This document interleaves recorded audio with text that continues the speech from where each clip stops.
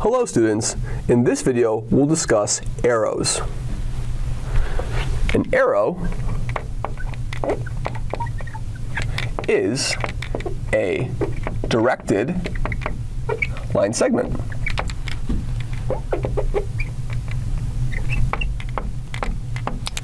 So what we'll do is we'll consider 2 points. Consider 2 points, A and B, in 3-dimensional space. And what we'll do with these points is we'll plot them in 3-dimensional space. So we can imagine our 3-dimensional Euclidean space. Here's my point A, here's my point B. And all an arrow is a line segment that goes from a point A to a point B. So A is called the starting point, or the initial point. Initial point. And B is called the terminal point. So we start at the initial point and we go to the terminal point. And we'll denote the arrow as A, B. Now arrows come from points, and so if the point A was X, A, Y, A, Z, A, and the point B was X, B, Y, B, Z, B, then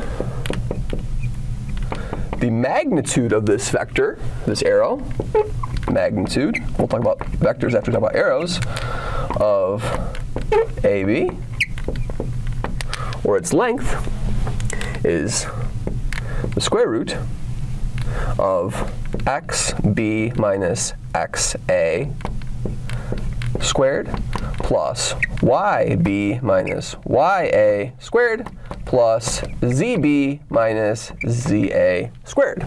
That is the length. We can also define direction angles. An arrow has direction angles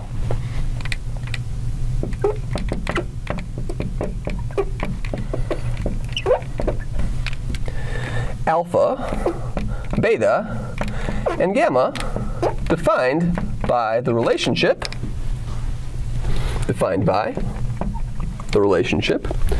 that the cosine of alpha is XB minus XA over, we'll call this magnitude of AB. Let's make up some notation for this. We'll call this double arrow AB for the magnitude of the arrow.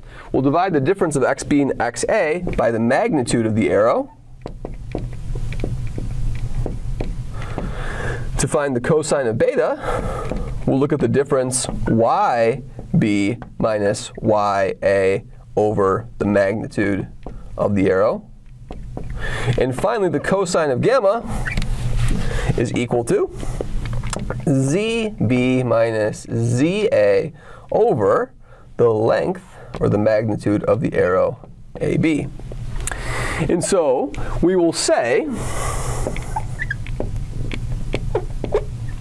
that 2 arrows, AB and CD, are equivalent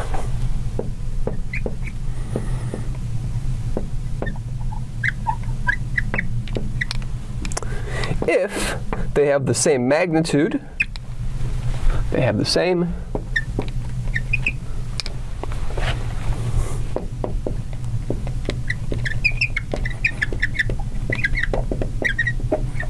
and direction angles.